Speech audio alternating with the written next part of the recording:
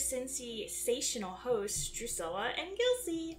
And Hello. welcome to Moon Moment, the podcast where we discuss the Sailor Moon canon for what we affectionately call, you guessed it, Moon Moments. Moments that we feel exemplify what Sailor Moon stands for and represents. Now, without further ado, let's jump right in. Today we're discussing episodes 10 through 14, and it's pretty hefty. There were 5 episodes that we had to go through. And, there was a lot that happened. These episodes, we're meeting Rei, or the third Sailor Scout, Sailor Mars. There were some strange rumors going around about a bus disappearing full of passengers coming from a shrine, and, of course, Usagi goes to check it out. Actually, she goes to check out the love amulets. And there she meets the beautiful shrine maiden, Rei Hino. After saving the bus passengers from another plot to steal their energy, Sailor Mars officially joins the team. And then we get more cute hangouts with the girls after. They decide to go to an amusement park, where they meet the park princess, who turns out to be a creepy Negaverse energy-sucking doll. And then there's the romantic cruise, where no one has a boyfriend, but they still go, because they want to. And we see Jadeite as cruise ship captain getting hit on by Usagi. But, of course, the Negaverse demon, Thestris, is also gunning for him. Neither of them succeed in winning his heart, and the girls save the day yet again. And then, because Queen Beryl is super fed up with Jadeite, as she should be because he keeps failing against 14-year-old girls, Jadeite issues a final fight to the Sailor Scouts, and they have to meet at an airplane strip for some reason at some ungodly hour. And here Jadeite actually came to play. So he chases the girls around with an airplane. Tuxedo Mask appears, but then, oh my god, is he dead? What? But with some girl power, the Sailor Scouts manage to defeat Jadeite, and Tuxedo Mask emerges from the watery depths alive. Sucks for Jadeite, because now he is the opposite of that, and gets replaced by a golden, flowy-haired Nephirite. The stuff romance novel dream covers are made of guys, gals, and non-binary pals. And then we get to see Nephirite try his hand in gathering more energy, and he tries to take it from Tennis Star Rui. But alas, Sailor Moon has also gotten stronger, and defeats him with Tuxedo Mask. Game, set, match! Love might mean something to the Sailor Scouts, but it means nothing on the tennis courts. For you tennis aficionados out there, wink. So, without further ado, Drusilla, did you have any moon moments that you would like to bring up that you found?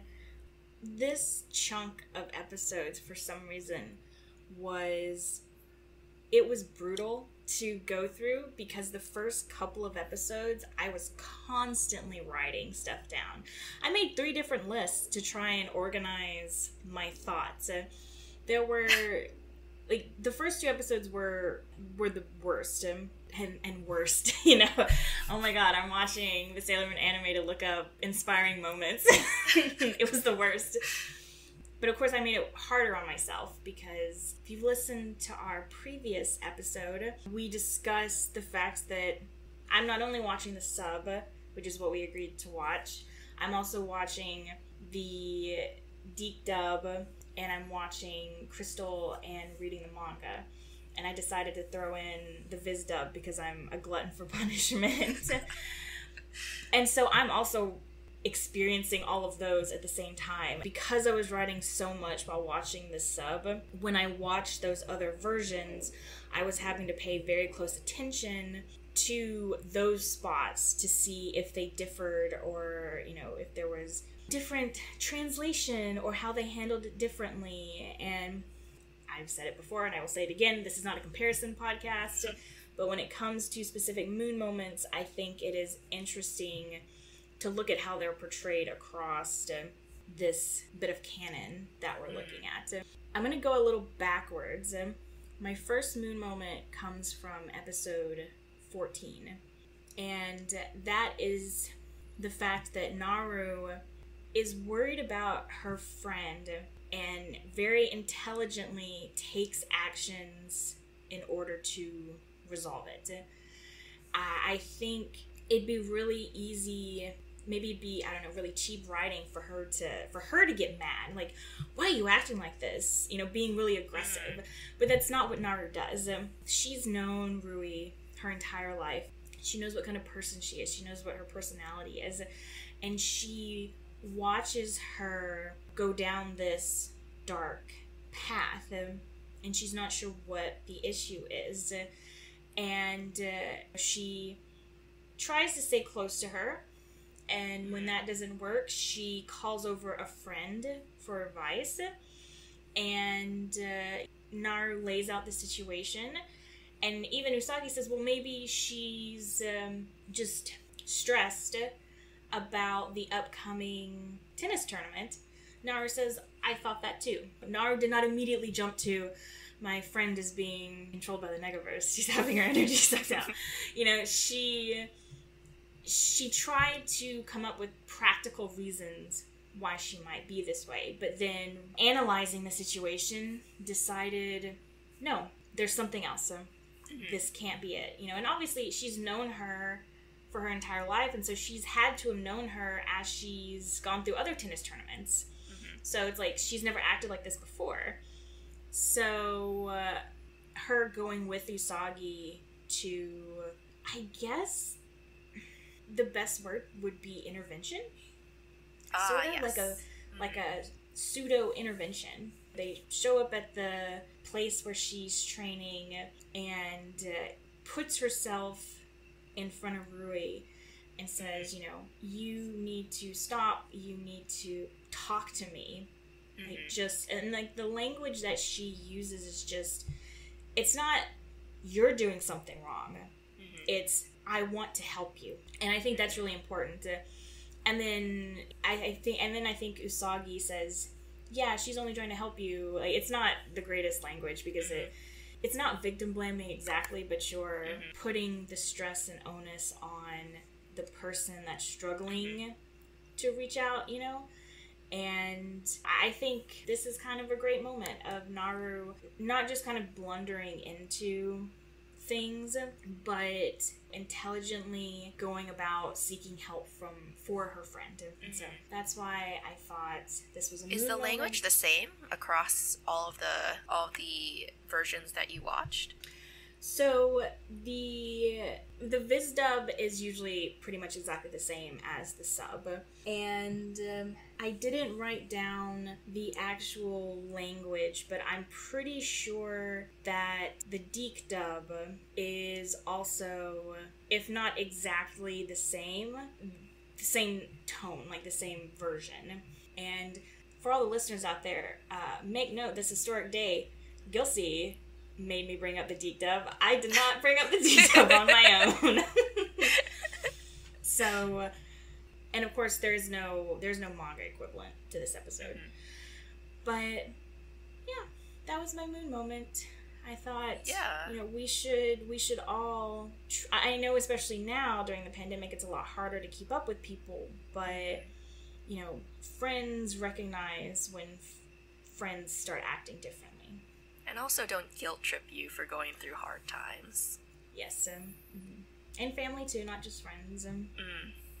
Especially family. It's good to have like that boundary of, I know you're family, but also you're being kind of mean to me. But yeah, you bring up a good point. I didn't think... See, this was one of those moments where I thought it was a mini moment because I really liked that she was super concerned for her friend and she was going about it in a really healthy way, especially now since you brought up the language and how she sought help from people that were outside of her that kind of knew Rui but were also removed enough so that they were able to kind of have a clearer picture of what was happening. I think for me, initially, I didn't say it was a moon moment, because I think it went back to our discussion of being a decent human being. So if you saw someone, like a friend, that was going through something or just being mean, you would say something. But with your points that you've brought up and the fact that, you know, they've known each other for so long, and she was able to pick up the nuances of the change in Rui's personality, I think I think this is a Moon moment. Yeah, score 1 for Priscilla. So yes, I would agree, this is a Moon moment. I was also fully prepared to start arguing that it is a decent human being thing to reach out to a friend who's in trouble, but I also think a lot of us are not well prepared or knowledgeable enough to recognize what you should say and what you shouldn't say. And Naru definitely went above and beyond with it. She didn't have to go and reach out to Usagi. She didn't have to go and be like, Rui, this isn't a thing for you. Like, we need to talk. Like, what can I do for you? And you definitely won me over with that language bit. I was going to argue that this is a decent human kind of thing, but the language bit definitely like threw me onto the other side. And it's something that I can't recall the precise language, but at one point there were posters that I would see around New York City. It would have two people sitting on a stoop or something, and one person would have a speech bubble that said something like, you should talk to me if something is going on. But then those words were like struck out, and there was a different speech bubble that said, I'm here to listen. Making yourself a safe space and making it comfortable for them. And also trying to just alleviate the pressure of seeming like need them to talk to you. It's more of along the lines of, when you're ready, I am here for you. Yeah. I like that a lot. Yeah. Go Naru for being an A+ friend in this episode. Yeah. Actually, in most episodes, at least so far, she's been really great. Her and Ami, I think, are really great friends. Great friends to have. Yeah. That actually brings me to one of my Moon moments with Ami. If we go back to episode 10. We're gonna be here a while. Let me just say, we're gonna be here a while. Yeah. Keep going. I'm sorry to interrupt. Okay.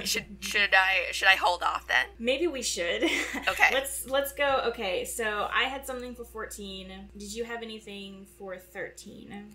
I do have something for 13.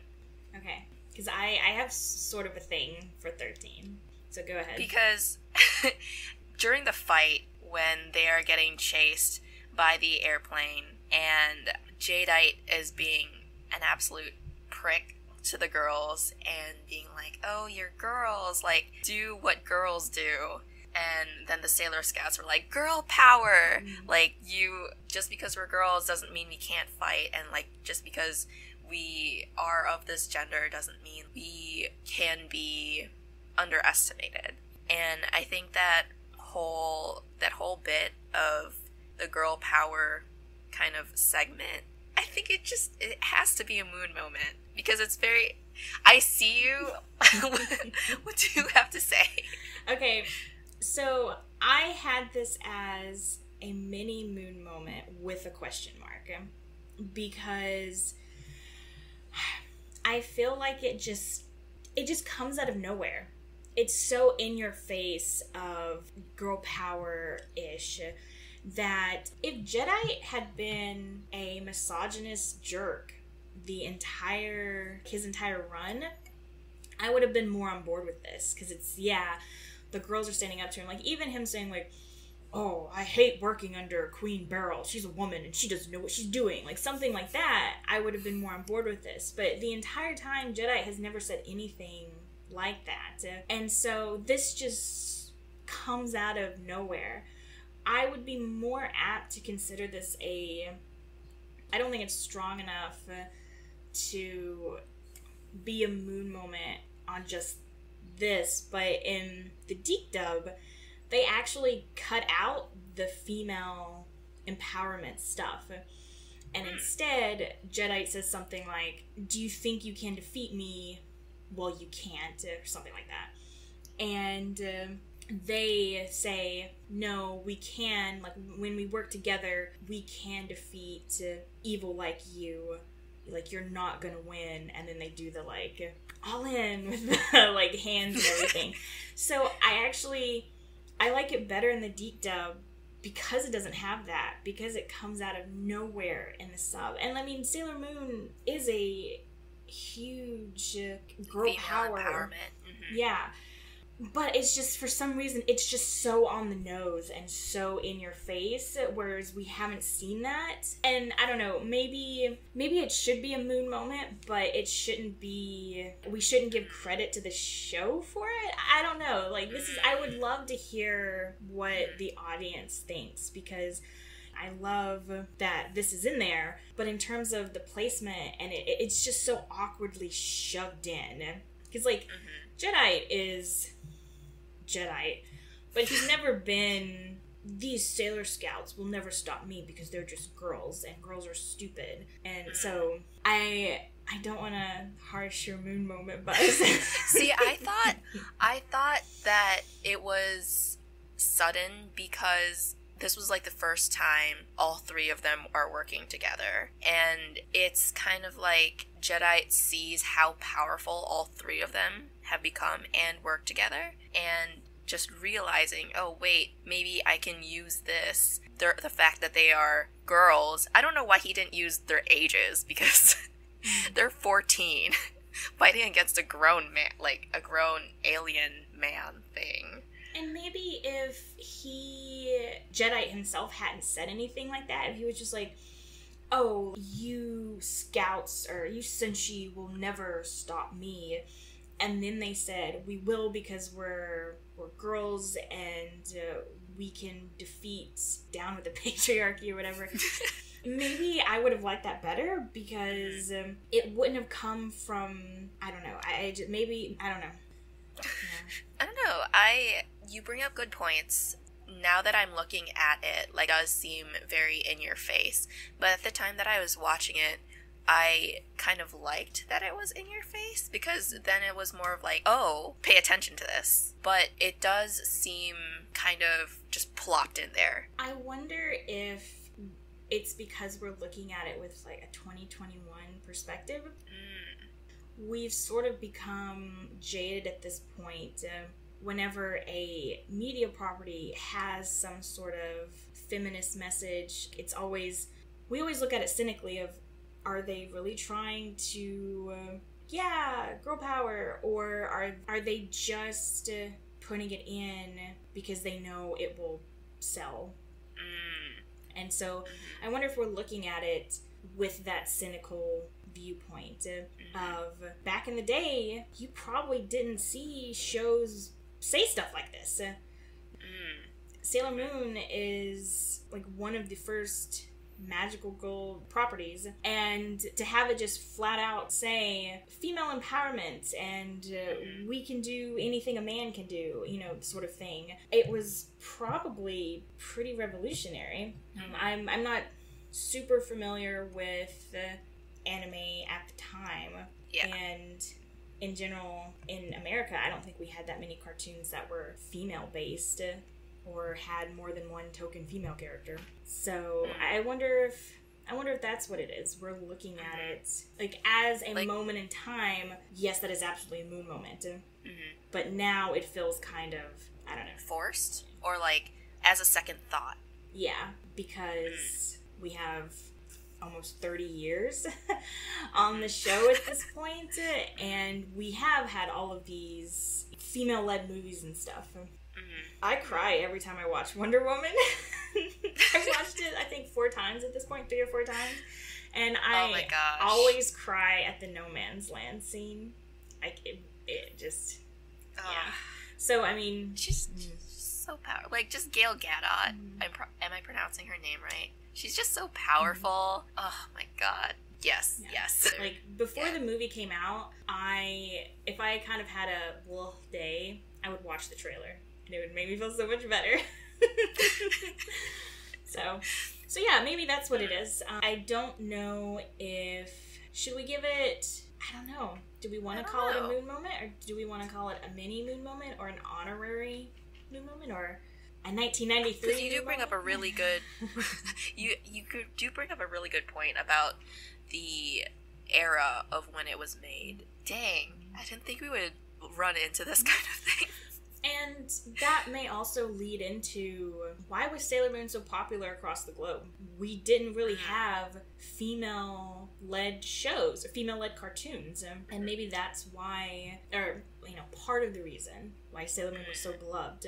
It'd be interesting to see how this moment was translated across the different adaptations. Because, like I said, the English dub does away with the female empowerment stuff and just says, we can work together and we can defeat you because we're a team. It emphasizes that aspect. So it'd be interesting to see how much of that, like whether the female empowerment stuff was kept in other languages or not. Yeah. I can't remember if it was kept in the Tagalog version. So yeah, if you originally watched Sailor Moon in a different language, let us know if you remember the scene. Did they keep it girl power, or did they translate it to something else in your language? Yes. Yeah. Tweet us. Let us know on all our social medias. I was not expecting to go into all that. Episode 12, the cruise ship episode. I had a honorable mention, but no actual moon moment. My honorable mention goes out to Ami when Rei was trying to ask her to come with her to the cruise ship and be her +1, and Ami was saying, "Oh, I feel bad because Usagi really wants to go," but then she gets convinced to go. So I thought, oh wow, that's really commendable of Ami trying to sway Rei into bringing Usagi, but then she caves. So if she hadn't caved, I would have said, oh, okay, stellar friend, moon moment, okay. But I would just say this is like an honorable mention. She tried.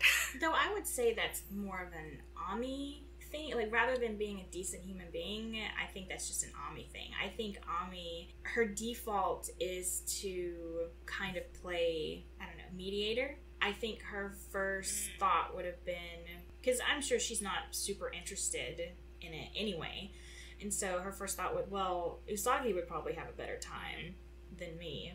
Yeah, I think it's more of a just Ami personality thing.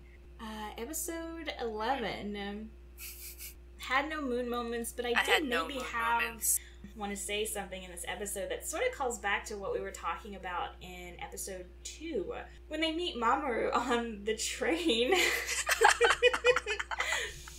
Because in episode 2, if you haven't listened to it, why are you listening to episode 4 if you haven't listened to episode 2? But we said that we didn't know if maybe Mamoru understood how much his words hurt Usagi sometimes, and that he was maybe just a high school boy who enjoyed teasing this girl. But he has a line here where he says, she sure hits where it hurts. And it made me recast that conversation we had in a different light. Do you think maybe he, like, when Usagi sees him on the street, he's like, oh, great, this guy, he's gonna say something really mean to me. Do you think when he sees Usagi on the street, he's like, that girl, she's gonna say something mean to me? And so that is interesting. And maybe it just, he comes off looking worse because he's always so calm and collected versus Usagi, who's always drama queen about what he says. So yeah, I don't know. I saw that line and I'm like, that's interesting. Yeah, I watched that and I immediately thought of what you said during episode 2. I was like, it also made me think that I so want a version. This antagonistic relationship they have only really exists in the anime. In manga and Crystal, they don't really have this kind of relationship. They have a more, I don't know, it's a more sweet relationship, sort of. I don't know. I don't really know how to describe it, except they do run into each other often, but they don't have this kind of antagonism. But I want a version of Sailor Moon where Usagi and Mamoru are incredibly antagonistic towards each other, but as Sailor Moon and Tuxedo Mask, they work together often. Throughout the show, Tuxedo Mask normally comes in, says a line, throws a rose, and then he out. I would love to see more of them working together, like in the tennis episode, early on. And as she gets more cinchy with her, he starts taking a backseat role because she doesn't need him anymore. But have this incredibly antagonistic relationship between Usagi and Mamoru, so that when they realize we were in love in a past life. You're the same person. And so now we have all of these memories. Spoiler alert. I guess if you've never seen Sailor Moon, having to deal with the fact that I don't really like you. Oh, yeah. But we've worked together to defeat evil. And also, apparently, we were in love in a previous life. Like, having to deal with these emotions and everything. And the different conflicting viewpoints. That would be really good. Oh, man. I love that. It kind of, is that a stretch to say that it kind of reminds me of Cardcaptor Sakura, where the two main leads, they hate each other in the beginning. I think his name is Lee. Maybe I'm remembering that wrong. But then they like work together, they realize that they're the same person, and then they're like, wait a minute. I guess I'm in love with you. Maybe I'm remembering that wrong, but it also kind of reminds me of Miraculous Ladybug. I don't know if you've seen that with the love square. So I was actually going to say first that I have to turn in my shoujo card because I've never seen Cardcaptor Sakura. Drusilla! And my Magical Girl card, I guess. But I was also thinking as you were saying that, I've never seen Cardcaptor Sakura, but I've seen Miraculous Ladybug, and that's what this is sounding like. So yes, I have, I can't remember if I've seen all of it, but I've seen most of Ladybug. And that's another show that I just love the way they've handled that love square. Me too. I guess. This isn't a Miraculous Ladybug episode, but if you like magical girls, I think the creator actually took some inspiration from Sailor Moon.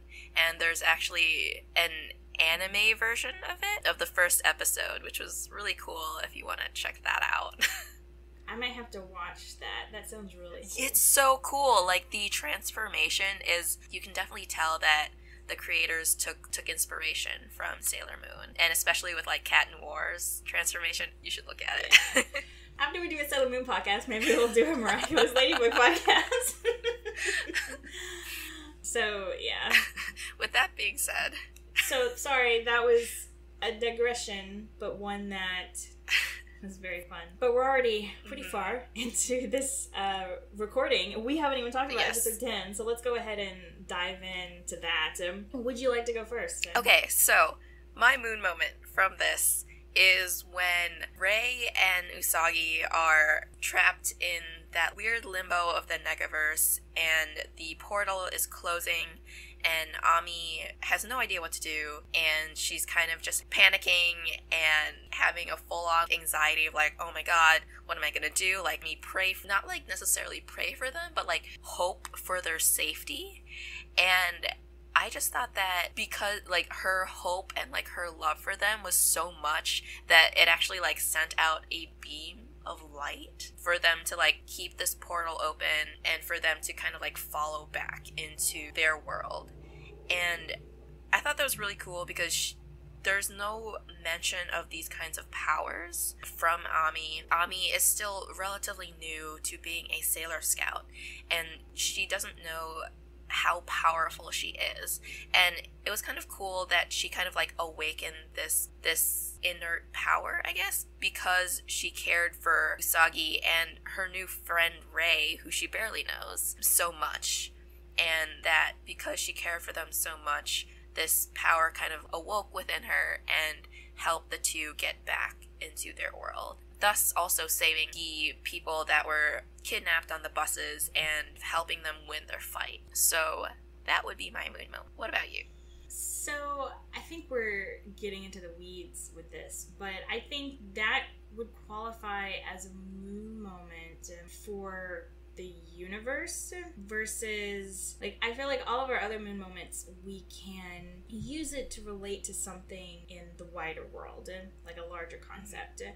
But that is like a very specific power thing. And I think it's a moon moment for the Sailor Moon universe because you do see them. Because I picture this as, you know, in the season finale of, I think just about almost every season finale when they're fighting the big bad, all the scouts kind of concentrate their power to help Usagi, to boost Usagi into defeating the bad guy. And so that's what I'm kind of picturing. This is basically what Ami is doing. Because she does call upon, well, I guess this might be a deep dub, I can't remember. But she calls upon Mercury, like, you know, in the name of Mercury, please. And so she's using that power to keep the portal open. So, yeah, I don't know. I guess that depends on what we want to count at. Because I can't think of a moon moment that we've had so far that is strictly an in-universe thing. There's always been a way for us to relate to the outside. But I'm sorry to say that no matter how much you hope and pray, sometimes things just don't work out. I kind of... you know, there really needs to be action behind it. I kind of look at it as, you know how there are those moments where you're in trouble and you have that inhuman strength? Like, there are like stories of people like lifting cars by themselves, like having that like rush of adrenaline and making something impossible possible. So I kind of looked at it in that way, like kind of the more fantastical version of it, in that it seemed very like impossible for one person to keep a portal open. She does not know where they are. She has no way of getting to them. But like some like inhuman strength, that surge of adrenaline kind of helped to keep that portal open. I guess if we're like trying to tie it into real world happenings is how I looked at it. And I see what you're saying, but I don't think, because the adrenaline thing, I'm pretty sure is, you know, a documented thing. I mean, that's why there are adrenaline shots, right? But I don't think that's something, because everything else, you can apply it to something in your life. But the needing an adrenaline boost for something, hopefully most people in their lives will not need to lift a car off of someone or to outrun a bear. Speaking of, don't try to outrun bears. Like, depending on the bear, you should either climb a tree or play dead, or curl up in a ball and hope that the grizzly goes away.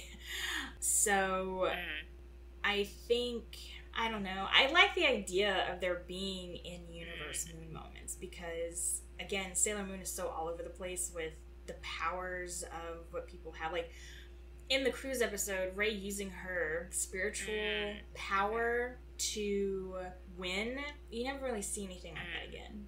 So I like the idea of there being in-universe moments, because we like to see our heroes like get stronger and unlock new stuff.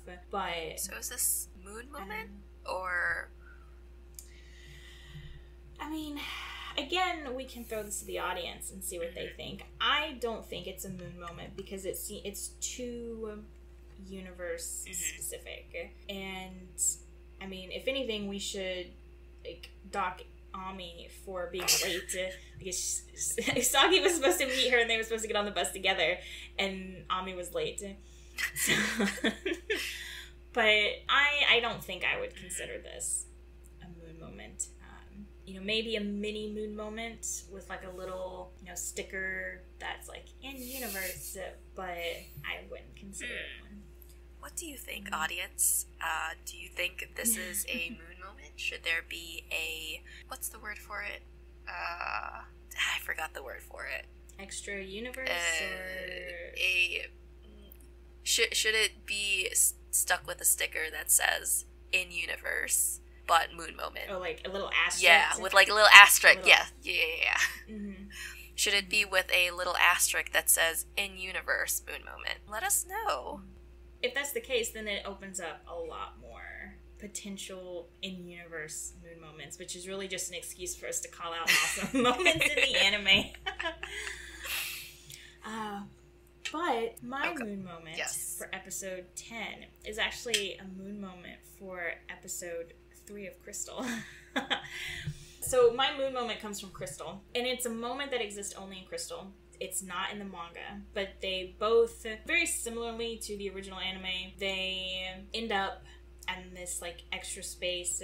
The Jedi is there, and there's no Yuma here. It's just Jedi. It's Mars, at this point she's Rei. Rei is on the ground. Jedi, he's using his, I guess, ice power to attack both SailorMoon and Mercury, who is there. And, he's zapping them, and ice is growing on their arms. Rei wakes up and sees SailorMoon kind of yelling and realizes that that's Usagi. Now, that's the girl she met earlier who came to the temple. She says, oh my gosh, you're Usagi. And Usagi, of course, tries to play it off, and it doesn't work. SailorMoon says something about, this is not something that, like, normal people do. I have these powers and stuff like that. And that is a buzzword for Rei. It kind of rings a bell. Because, like we saw in episode 2 of Crystal, where it really lays on the fact that Ami is alone. And this girl who, for no reason, was really nice to me and was really friendly to me, and I think we might be friends. Crystal kind of lays on the fact that Rei is sort of alone because she has these powers, and she doesn't know why she was born with them. It sort of rings a bell in her mind, and it's like, wait, you have powers too? And at that point, she gets up, grabs Jedi, and stops him, kind of yanks him to try to from using his powers. But as she's grabbing onto him, the ice starts to build up her arm, and he says, you're just an ordinary human, you can't stop me. And she's like, I'm not ordinary, I have powers. And she throws, she's able to just like zap all of the ice away. And that's when her symbol appears, and that's when Luna throws her the transformation stick, and she transforms into Mars. It's a much stronger moment in Crystal than it is in the manga. But that is my moon moment. The fact that she recognizes, she as just an ordinary person is stepping in to try and stop this guy from attacking Sailor Moon and Sailor Mercury. Granted, she knows that this is Usagi, and like this is the girl who was kind to me and who I met earlier. But she just steps in, really without any regard for her own safety, and tries to stop it. And then in classic Rei Hino fashion, when Jedi says, can't stop me, you're just ordinary, she's like, excuse me? No. Say that again? Yes. So and towards the end of the episode, it circles back around to the idea of like, Rei thinks like, this is why I was born with powers. I was born to meet these people and to help them, and to be a Sailor Senshi. Yeah, that was my moon moment. Someone stepping in, even when they might be out of their depth. Which I know you could probably argue that's not a smart idea. But someone stepping in when it might be out of their depth to try to help someone else. So that was my moon moment. I think that also goes back to our conversation of, like, intent, I suppose. Because Rei wasn't helping Usagi just because that's what a decent human being would do. But it's also, like you were saying, it really resonated within her. And because it resonated so deeply within Rei, it was kind of like, oh, I see myself as this person, and this person helped me. Like, I want to be that person too. Also, at this point, I think they're, like, all of the children that have been taken by the buses are there. So it's also What about the children? Yeah, like, I have to stop this guy because he's hurting Usagi, who has powers like me, but also he's the one who's kidnapped all these kids. So I need to help them so we can stop this guy. And so even though she's quote-unquote just Rei Hino, as if there were such a thing, she just stands up and, again, physically grabs him to try and stop him. Ice or no. And even with her powers, you just grabbing someone that's attacking someone else, like, that takes a lot of guts. Yeah, even without the powers. I think that it kind of reminds me of that jazz musician episode where he just jumps in and tries to fight the Ume, even though he is very powerless, poor guy. But I think that's also kind of with Rei's as well. Yeah, she has powers, but also she doesn't know how powerful she is. I also have a mini moon moment for this episode. And it's sort of split into... So, again, this, I think, kind of falls under... I don't know if we can count them as mini moon moments, because it's sort of... This is a Sailor Senshi's duty, and this is what they should be doing. And so the first one is actually in Crystal. Usagi uses the pin to transform into a flight attendant. And... but she does that when, like, I think she's waiting for Ami at the bus stop, and she sees the bus go by, and it's only a brief second, but she sees Rei in the bus, because instead of Rei sort of being captured by Jedi and sent to that other realm, he, I think, grabs her at the temple and then puts her on the bus, and he's actually the one driving the bus, because there is no Yuma in at least this episode of Crystal. So, for like a brief moment, as this bus goes by, she sees Rei on the bus. And she's like, Rei is in trouble. I have to go. Transformation pin, flight attendant. And she just starts booking it because the bus isn't slowing down. And then she just jumps for the bus as it's going through the little black hole dimension thing. And so this was, I had it down as a mini moment because she just goes for it. There's no thinking about it. She's like, Rei's in trouble, I gotta go. But I also think it is her duty as Sailor Moon. This is not, I don't know. You could say, obviously, if you see someone in a sketchy situation, you should investigate. You know, you see a girl who, you know, is passed out on a park bench at night, you might want to try to wake her up and put her into a cab. So...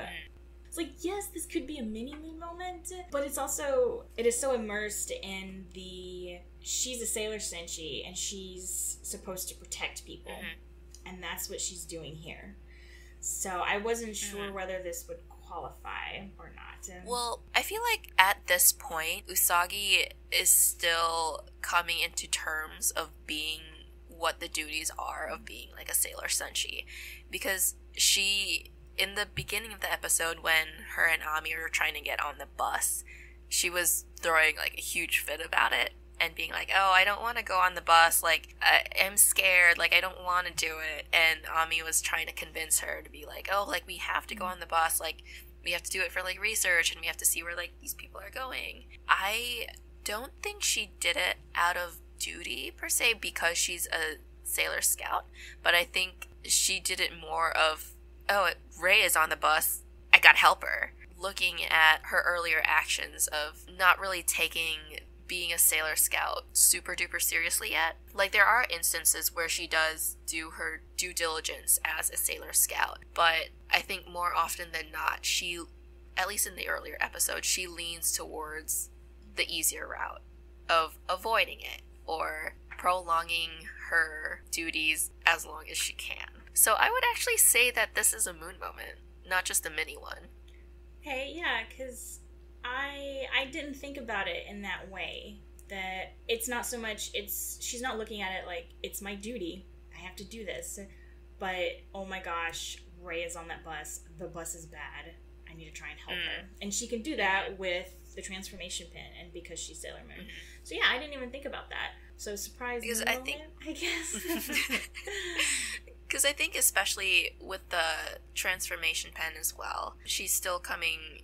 She mostly uses it for disguise, right? It's what it's used for. But she doesn't have to use it. I think she uses it more out of frivolity. Because, like, she wants to look cute, or, like, she wants to fit the theme of what is happening. And the powers and stuff that come with it are kind of like a side thought.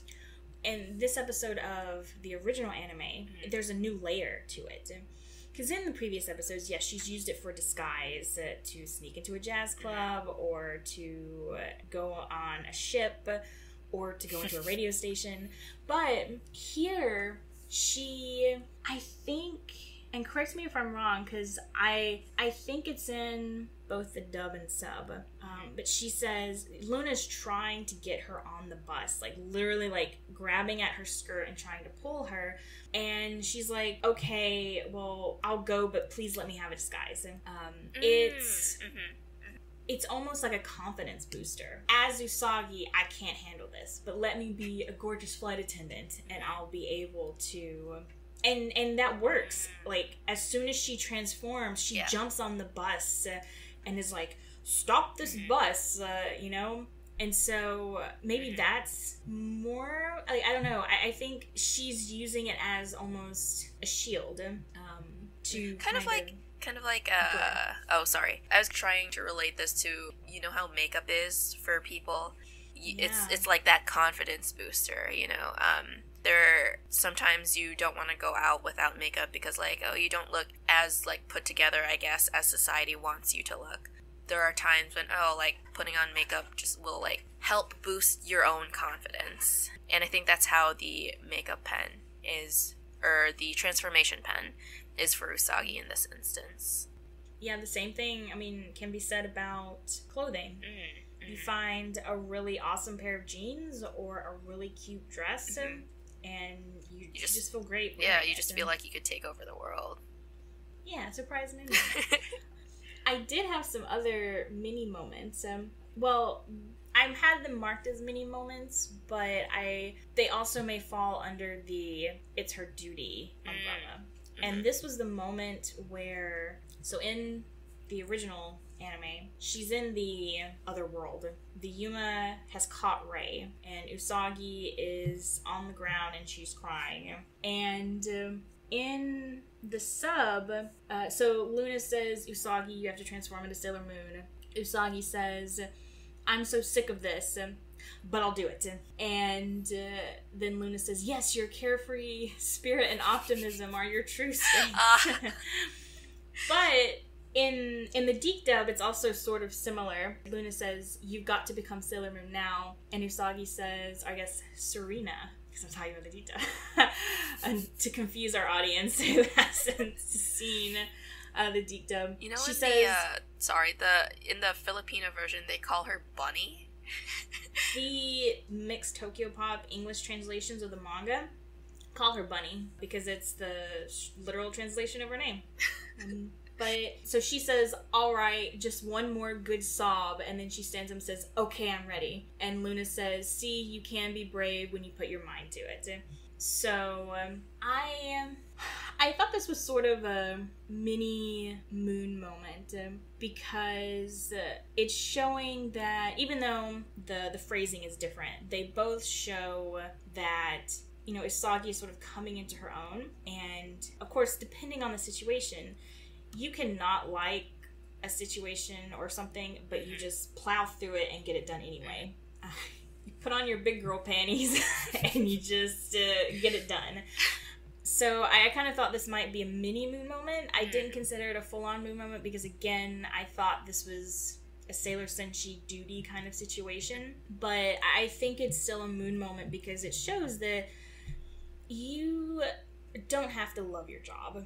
You don't have to love the people that are there. You're there for a reason, whether it's to get more experience or to have something on your resume, to make some money. And there is always a moment where you have to consider how much more of this do I want to deal with, like balancing the pros and cons of the situation. But I think it shows that you cannot like something and still get it done. Especially like if you've committed to something and then you realize you're like, I don't know if I want to go through with this. You've committed, you can just grit your teeth and bear it. Although maybe if you're having second thoughts about, you know, getting married, maybe not get married. maybe you should. So I think this would be more of the mini moment because this, I feel, falls more under the question of duty, because Luna is actually beside her, telling her to do this, instead of Usagi just making a split-second decision of whether or not to jump on this bus. I would say this is Moon moment. Commendable. Mini Moon moment. Sorry. Commendable that she ultimately did it, but she had to go through a lot of persuading from Luna. And when I was going back through and making sure I had quotes and things correct, I was really hoping that didn't have Luna saying, you need to transform into Sailor Moon. But they both do. They have some variation of it. So, oh well. Still so across the board, mini moment. So, that's going to do it for this episode, I think. But this was a pretty in-depth episode, I feel like. I mean, it was 5 episodes. So, and sorry that it is a little bit longer than we usually like to do, but we have Rei Hino on the floor, everyone. We have to give her her due diligence. Yes. Thank you for sticking with us. So the next episode will cover 15 through 19, so 5 episodes. I just realized something. I was going to ask the audience a question. Let's extend this podcast a little bit longer. I read the Eternal edition of the manga because it is right now considered to be the best English translation that we have. However, I also flip through my mix Tokyo Pop versions just to see if there are any interesting sidebars in it. If you listened to our first episode, there was an interview with Takeuchi that I made mention of and that I took a picture of. You can find it on the show notes for episode 1. For the 3rd chapter, Rei's introductory chapter, Tokyo Mix version, there's something called Notes from Naoko. And it's talking about Sailor Mars, some notes about Rei and Miko and stuff like that. And she says, by the way, did you know I wrote this chapter different for the anime TV show than for this motionless version, which is what they describe the manga as. That's right. See if you can find the differences. You'll notice that I made a lot of things different between the two. I can find nothing that says Takeuchi worked on the anime. I mean, obviously she was a consultant, but the manga was publishing at like the exact time that the anime was being produced. And all of the stuff that I have heard over the years has been that she was giving them basically broad outlines of things she had in mind. And that's what they were going with. And, but this note in the book makes it seem like she wrote this episode of the anime, which, I can't read Japanese, so I can't read the credits in the show. But according to Wikipedia, she is not the writer on this episode. For anyone out there who has greater Sailor Moon knowledge, do you think this is just a weird translation mistake? Do you think she was really just saying, oh, the manga version is different from the anime version, see if you can spot the difference, and they just weirdly translated it? But yeah, I'd be interested if there is something to this. Like, she did give copious notes on this. I mean, obviously, anime Rei is very different from manga Rei. So I don't know. And I think she's wholly an anime creation. Like, I don't think Takeuchi was like, you should make Rei different. So if anyone has any clues or ideas or, knows of an interview where this is sort of explained, or if you just think it's just a weird translation thing, I would really like to know. Because all of Takeuchi's time must have been dedicated to doing the manga. I can't imagine she would have had time to also help write the script. Yeah, uncovering weird, gems. I don't know if they're gems. Weird rocks. Weird shaped rocks. Moon mysteries? Is this a new segment? Moon mysteries? Moon mysteries. Anyway, next episode will cover Sailor Moon episodes 15 through 19. Please check out our social media on Twitter and Instagram at Moon Moment Pod. Let us know the answer to our moon mystery. And obviously a lot of this episode was, is this a moon moment? Is it a mini moon moment? Our very long discussion about the female empowerment section. Please let us know your thoughts. Also, don't forget to check out our website at moonmomentpod.com. We'll have the transcripts, we'll have the show notes, we'll have links, and as I said, I'll post the photo of this notes from Naoko to it so you can see it for yourself. Let us know what your moon moment musings are. We would love to hear from you, as Drusilla has stated. Let us know what your uncoverings are for our moon mysteries. And maybe you just might get a shout out. If you'd like to support the podcast, please rate, review, share, subscribe, all that good stuff. It helps Moon Moments stay afloat amidst the vast ocean of podcasts. Okay, let me just say that I am really proud of my tennis joke that I made in this episode run through. just throwing that out there, because I used to be a really avid tennis player, but I personally find the space jokes very moon-sing.